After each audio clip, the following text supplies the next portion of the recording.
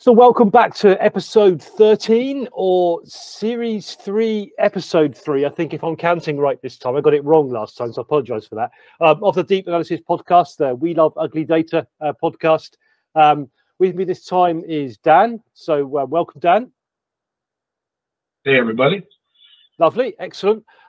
So for those of you who are maybe new to the podcast, maybe Dan has brought in his usual extra additional audience for his episodes. Let's just run through the format of the podcast. People who've been here before know part of the format of the podcast is telling you the format of the podcast. So here's the format of the podcast. It is 3 topics. It is 30 minutes. And it's roughly about 10 minutes a topic. I try my best to keep to that, but I don't want to be a super enforcer if we're having an interesting conversation. But the idea is to keep this relatively compact into our 3 topics. As Dan's on, it's going to be quite IDP focused, but not entirely IDP focused. We will still be legally compliant, and we will be talking about Gen AI, and therefore the police will not have to be called, and we won't have to be dragged away to the cells to explain why we weren't talking about the topic du jour of last year and again this year. So we'll get on to that. So let's get on to the first topic, and there'll be just a little bit of a kind of recap at the beginning of that. So our first topic, Dan, irrational exuberance. Now this relates to your big piece of research, your epic of the year, which is the IDP Market Analysis 24 through 27. Before maybe we get on to the exuberance, maybe we need to set the scene a little bit. Maybe you could give just a little bit of an introduction for people who haven't read the previous versions or haven't yet shaken down the piggy bank to buy this copy, which of course they should. The moment they've finished listening to this podcast, go and buy a copy. Just give us a little introduction to what's in there, why people should read it, why people should buy it, and why they should buy multiple copies for friends and family, maybe. Yeah. Hey, thanks for that plug. I appreciate that. So, right. We just finished up the end of January, several months of research into the intelligent document processing market. And, it's, Matt, I'm reminded, I'm sort of having a mental block because I spend so much time on this report and there's so much in it that I can't talk about it. Oh, thank you. The table of contents helps. So for those of you who are listening rather than watching, I just brought up the table of contents of the report onto the screen, which has sparked Dan's brain back into life.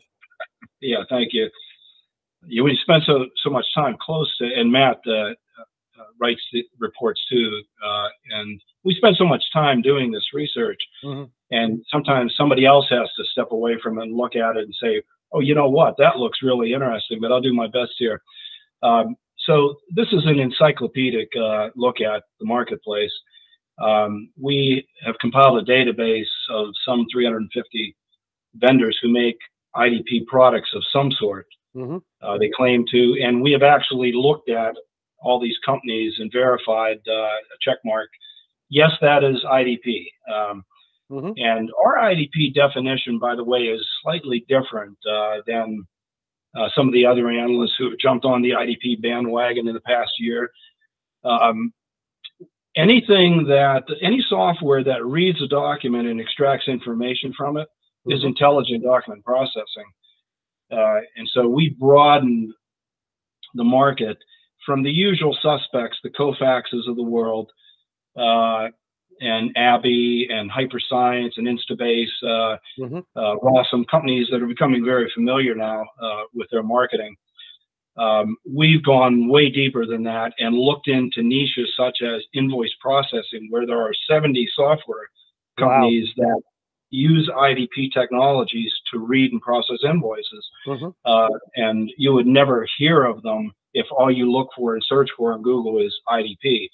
But in its own right, that's an IDP product. We also are the first analyst firm to look at the impact of IDP in data analytics, which has really come to light now with LLMs being built by companies, specialized LLMs, and they've got all this unstructured data. We love data, right? Ugly data. Absolutely, yeah. And how do you get that data purified and ready to go into your LLM? Well, you need tools that are very, very similar to intelligent document processing. So we're covering that. Let's come back onto LLMs in a little bit. Let's just return back. That was a really good introduction. Thank you, Dan, for that. Let's get a little bit onto our exuberance. So the exuberance, yeah, thank you. The exuberance theme here is that from the discussions you've had, a lot of these 350 companies seem to be very optimistic about how their revenue is going to grow over the next period. Maybe as you conducted the research, you can tell us a little bit more. Yeah, so we sent out a survey and we heard back from 54 vendors, which is a very large sample in this market. Yeah. And one of the questions we asked them was, how do you expect your revenue to grow in 2024 compared to last year? An astounding 40% responded 100% growth, double their business in 2024. And then another 21%, as you can see, if you're looking at the chart, another 21% expect 50% growth. So 61% of the respondents think they're going to grow their business by 50% or more in 2024. That's maybe irrational exuberance. The reason why is because if you click again and bring up, we're forecasting much less exuberant growth for the IDP market in 2024. We think it's going to grow at 20%, which is still a fast growth for a market that's already sitting at about $3 billion. So what's the difference? And what I wrote in the report was one has to take the vendor input with a grain of salt. Of course, yes, particularly around which vendors of which size and what phase of life are recording, right? Exactly. Many of the vendors who are in the 100% or more, as I looked at the sample, are funded by venture capital, and they have taken large amounts of investment. And so I think there's a sense almost of urgency among those vendors, in some cases maybe even desperation, that they really got to step on the pedal this year, especially with all the hype around Gen AI and how it's going to transform use cases with end users. So we think it's going to grow slower than that overall. There's also a case of there are some large vendors who've been around for a while who are, by revenue, are the largest vendors in the marketplace. They think they're going to grow 10%, maybe 20%, and that drags down the overall sample. Then there's a few vendors who actually were honest, and their sales declined. We don't name vendors, of course, in our study. We don't reveal individual vendor revenue numbers because they entrust us with that information, Matt. So, you know, some vendors may get lucky and grow 100%. And it's also, if you grow from 1 million to 2 million when you're a startup, that's 100%. But it's a lot harder to go from 10 million to 20 million. Trust me. Absolutely. Yes. And I think it's, you know, like you, I've you know, spent a lot of time over the last sort of 10, 15 years talking to startup companies, and often a part of their early pitch will be, we're doing great, we're growing 100% a year. And to which my response would be, not normally to them, but in writing would be, that's good, because if you're not, you're going to die. And it's the same way as when you look at, we're almost into the baby bird time of the year. And if you look at the lifespan of a baby bird, they grow a lot of weight really quickly because they have to, or they won't make it out of the nest. And then they get to a point of being an adult, and that growth becomes a lot more stable. Companies are a lot like baby birds in that respect, that we really do need to see that. That's a great metaphor. Yeah, I like that metaphor a lot. So I think in summary, the way I see it is, trust deep analysis. We're the adults in the room here, okay? Individual vendors are, in this marketplace, everybody's so excited. I talked to one yesterday that's on that 100% thing.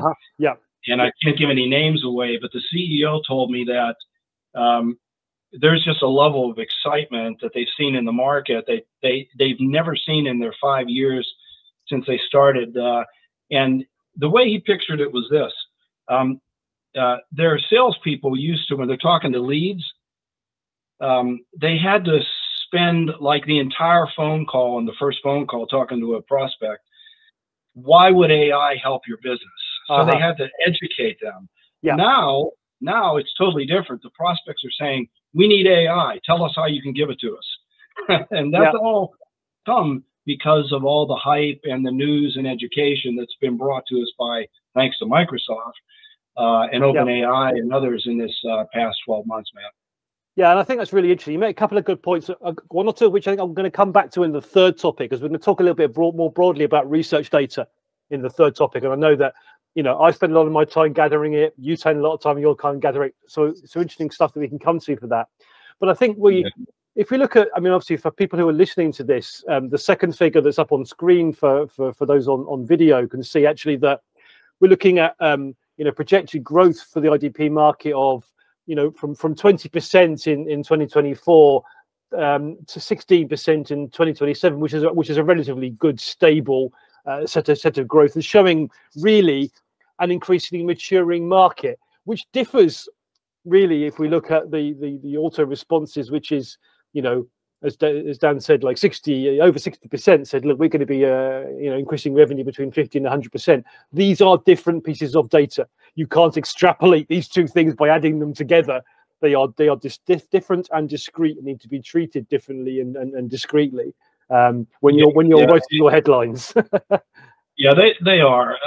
And the other thing that's going to happen is Matt and I are looking at a 5-year projection based on starting on 2023 last year. So the headline is the IDP market should double in size over the next 4 years, and that's pretty good, considering that this was a marketplace that limped along for decades. Yeah, at 5 to 10% growth. So happy days. And as we talked about last time, I mean, this is, I think, the third or fourth time that you've been on, Dan, as a single guest, excluding our Christmas prediction extravaganza, which I enjoyed, and I hopefully will do that again this year. And we've talked about in the past about, you know, the many stages of the IDP market. I will put in the show notes links back to those previous episodes. So if you want to go think to yourself, wow, this is the first time I've heard Dan talking about this market. You know, I really want to hear more of this. Well, maybe you should get out a bit more. But even so, I'll put links to those so you can go back and listen to the previous ones where we talk about how this market generated. And of course, one of those things that we talked about last time when we talked about, you know, how do we get here with IDP was, you know, the transformation of the market that happened with the introduction of transformers, you know, as a result of the Google Translate project, which kind of moved it forward. And the long-term output of that was the explosion in sort of 22 and throughout 23 and continuing to 24 with the impact of Gen AI across the software market in how people are positioning their ongoing changes to products and platforms. And you've pointed that IDP is no different. In fact, it's probably, as we said last time, perhaps the market where Gen AI will be able to pay for itself in terms of investment faster than any other, because it fits very neatly into the existing. It basically makes the existing use cases better and quicker. Yes. So let's just get a little bit into that in a second. So on the screen, we've got again a stat from the report, which is about the adaptation of Gen AI. Do you want to talk a little bit about what's behind this stat, and obviously quote the stat for people who are listening rather than watching? Right. So another question we asked in our survey was to the vendors, are you using generative AI in your platform? 75% of the respondents said yes. In digging deeper, very few of them actually had a product in market. Yeah. But they had something in beta or something tested. A few of them have actually, since we did the survey, have actually launched generative AI features within their products. Of course, we covered UiPath and their fabulous clipboard AI thing that made Time Magazine, you know, and Instabase and AI Hub. Those things are real. They're out there. You can use those today. But some of the other vendors that are doing intelligent document processing at scale, right? They're doing volumes, not one at a time. Yeah. They've had to take a more cautious approach to that because of cost and volume pressures. But still, 75% is an astounding adoption within only 12 months, really, of most companies wigging onto this, Matt. So digging deeper, I talked to last year over 50 IDP vendors. And 49 of the 50 told me that, yes, we think that generative AI is transformative, and here's the reason why. So to backtrack again a little bit, what happened? Well, a side effect of Gen AI, it wasn't what OpenAI set out to do, by the way. They didn't set out to read documents. No, they set out to generate content. That's what generative AI is. But a side effect of that is you could feed ChatGPT or any of the LLMs, you could feed it text and ask it questions about the task. And then it would do its thing. It would generate a response based on the text you gave it. And that's like a superpower for IDP. Sure. So let's get into those use cases for IDP a little bit more, because I'm bringing up on screen a graphic that you've borrowed or stolen from the artist formerly known as Kofax and is now known as Tungsten Automation. Right.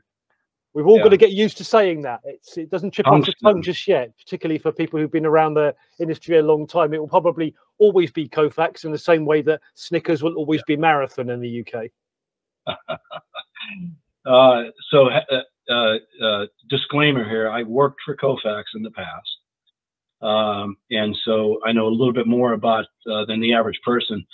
The folks at Tungsten Automation, formerly known as Kofax, were brave enough when they talked about generative AI and its impact on IDP, were brave enough to compare it to their own current state of their own products, which I thought was astounding, because what they were basically saying is the stuff we do today for data extraction and summarization and intent analysis, sentiment analysis, we've been doing it the hard way. Using LLMs, it completely changes the way we do it by making it faster, easier, less people, less training. And they did that 6 months before they actually are going to have a product available. Right. I can say this today because I was under embargo with Tungsten not to say anything about it, but today they're launching Total Agility with generative insights. And they briefed me on it a couple of weeks ago, showed me the stuff, and it looks pretty darn good. It doesn't change their product platform completely. It just makes it so much easier to do some of the core functionalities of IDP that we've all struggled with for years. And those are, how do you figure out which fields to extract from a document without spending 100 samples trying to annotate the document? Bingo, solved. Number two, how do you summarize content from a document that you've just extracted data from? Everybody's been working on NLP solutions. You were working on that stuff years ago, right? Absolutely, yes.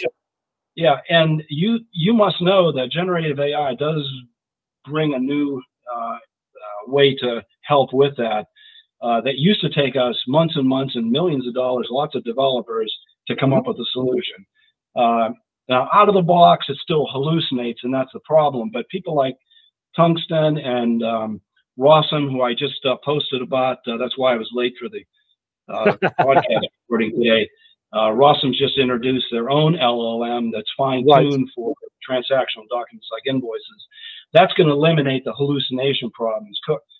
Tungsten. Well, that's quite a bold claim, and what I will do in the show notes, again, we're recording this on the 27th of February, which is the best way of getting diaries corroborated.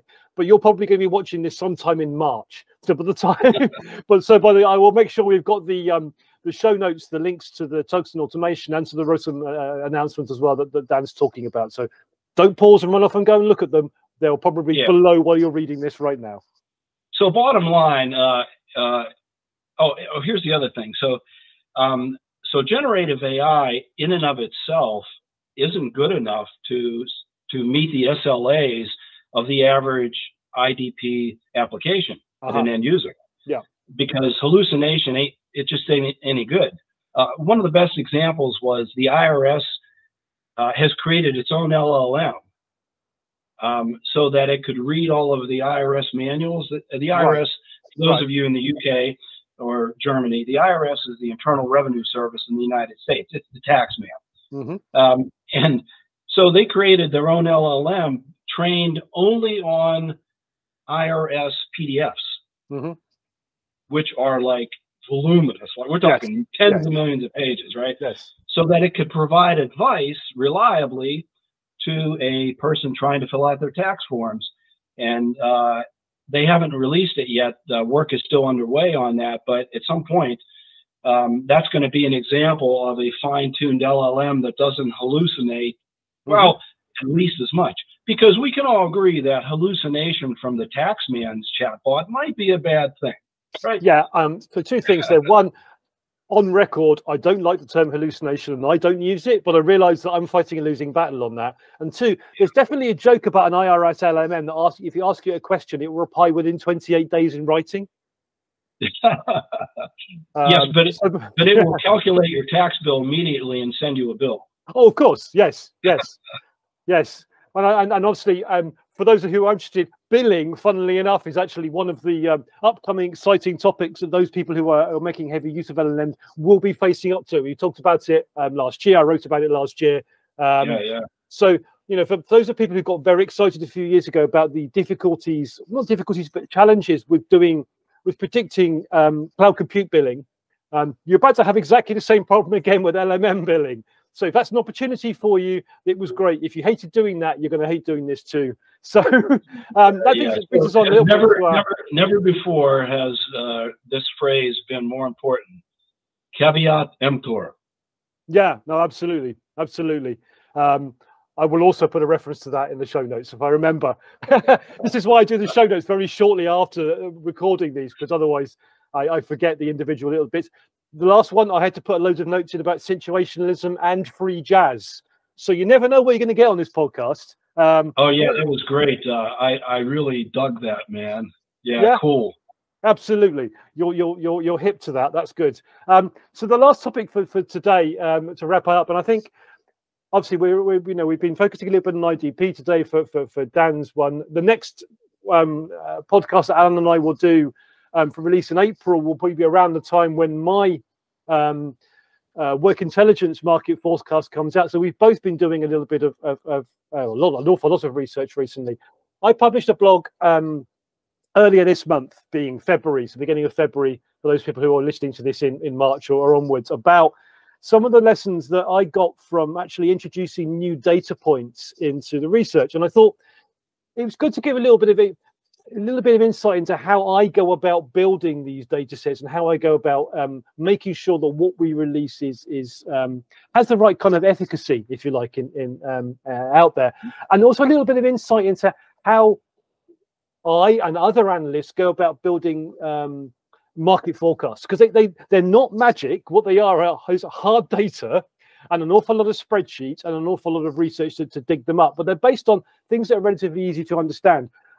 For the work intelligence, I added some new stuff for this release based on location of vendors and scale of vendors, and I thought that was kind of useful to get into those, because they kind of revealed a little bit. So the blog tells you in more detail. Let's just pick up one of those, because it's actually kind of relates to a topic that you and I had a conversation in the past on this pod, Dan, about where vendors come from. And we talked a little bit about the difference between Europe and the US. So one of the data points I've added into work intelligence is just adding a piece of geodata for continent and country of origin for every vendor. I've not got 350 in mine. Mine's more like 200, so it's not quite as long. So the idea is that, of course, you give it time, man. Give it time. Give it time. They're adding ones more all the time. So it meant that someone could say, hey, of all these vendors, what percentage are in North America? What percentage are in Europe? What percentage are in South Asia, South America, Asia Pac, for argument's sake? Which in itself seems a fairly innocent piece of data. However, what that fails to give you often, and we talked a little bit earlier on about baby birds, which was not in my show notes, but about how companies as they go through life change. Now, the geographic location of companies through their life also changes. companies move as they get older, particularly when they start to approach public markets. So the example I gave in the blog post was UiPath, a company that Dan covers and I covers. If you ask them where are they based at, HQ is in New York. They are very much a Romanian company by birth. So during their life, as they've got older, they have migrated. Let's use another bird-related term. They have migrated from one place to another as their business has changed and as their company has changed. So if you looked at it purely on a piece of pie chart data, you go, hey, well, UiPath, they're one of the cohort in the US. Therefore, that adds to the weight of the US being the powerhouse here. But of course, we know actually that hides within it there's a story of it. So even with something that's fairly innocent like geographic data, the way in which you use that geographic data to make a claim, and that claim could be, hey, this market is heavily based here, or companies here are the most successful, or this revenue can all be associated with companies started here in this location, it can be a bit misleading. And I think, what are your feelings, Dan? You do a lot of these kind of adding additional data from year to year. What are your experiences? Oh, very similar. The first thing is that nobody is actually going to see the data that I crunch except for Alan and maybe you in a peer review, right? Yeah. And so, we have to be careful not to become captives of our own numbers, right?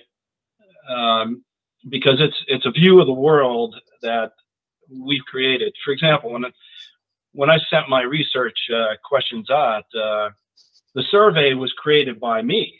And so there's no way to keep my view of what I'm looking for from affecting the questions that were asked in the first place. We did give some opportunities for the vendors to have free text answers. But as you know, when you get into dozens and hundreds of responses, it's very difficult to quantify the free text answers. And so you kind of go back to the multiple choice or the checkbox to do your data analysis of that research. So that's the first thought, is that this is private. It's the stuff that we don't publish the details of our research. So what happens in our reports is we're presenting you with an analysis of the data that we've researched and trying to explain how it's relevant. I did a location-based a study too of IDP vendors, where they're located at, similar.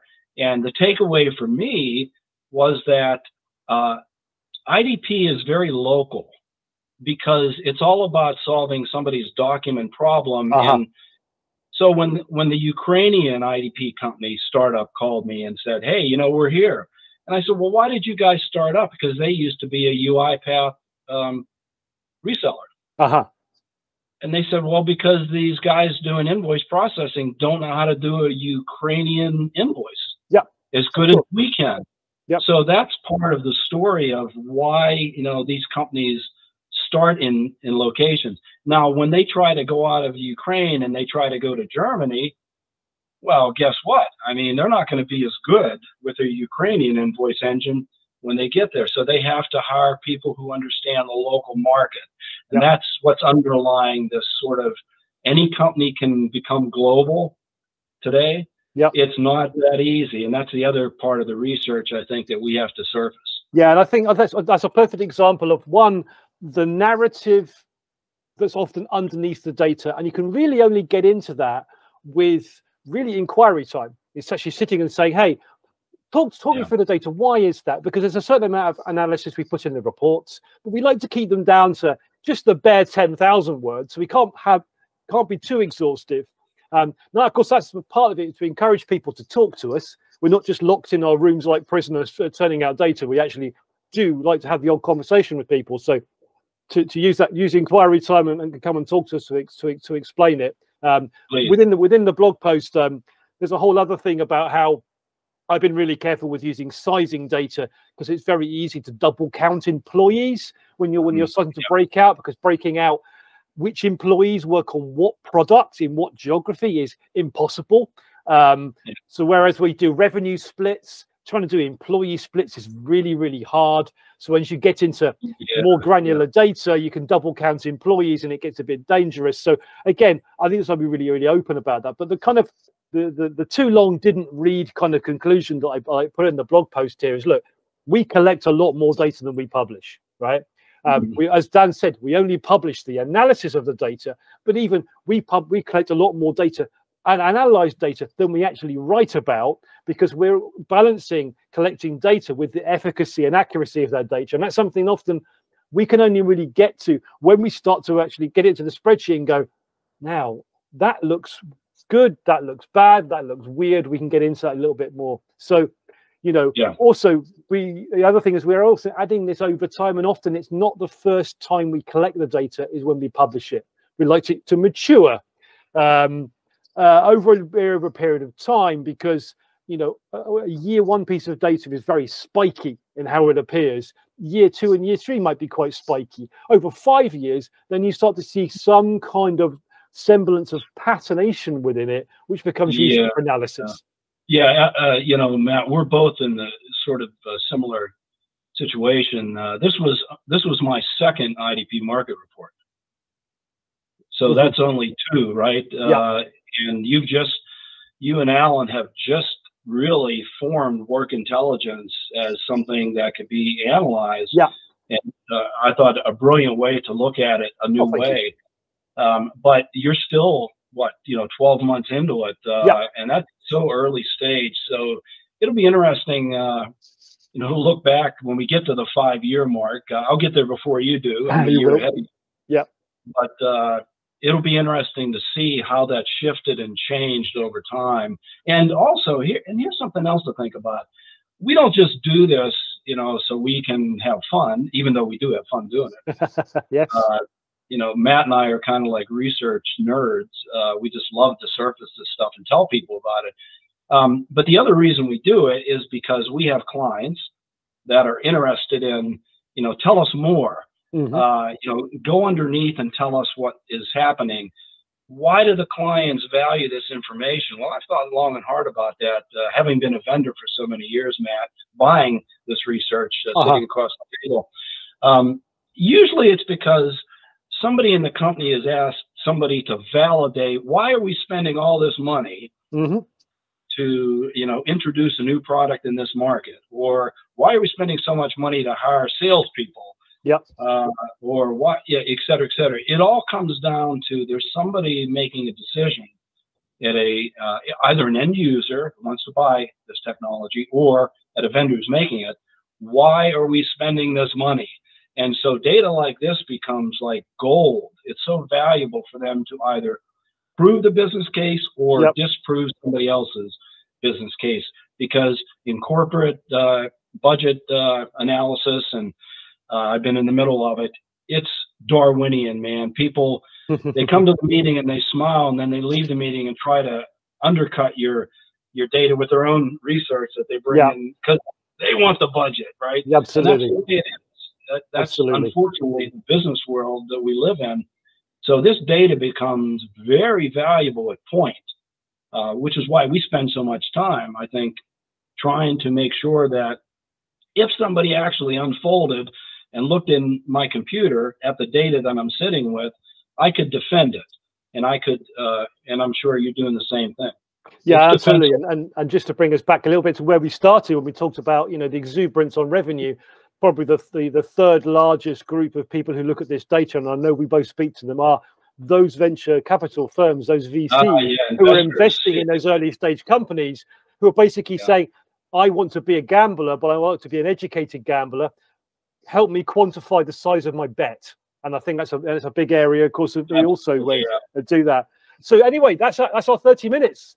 Flies past as ever. Next time, 3 more topics, 30 minutes to discuss them in. It'll be a work intelligence focused one. Dan, thank you ever so much for joining us. Matt, thank you for putting this together and keeping our podcast rolling. And brilliant timing, just in time for lunch. Awesome. All right. Thank you very much for joining us. And thank you for coming along. And I'll speak to you next time. Thank you. Cheers.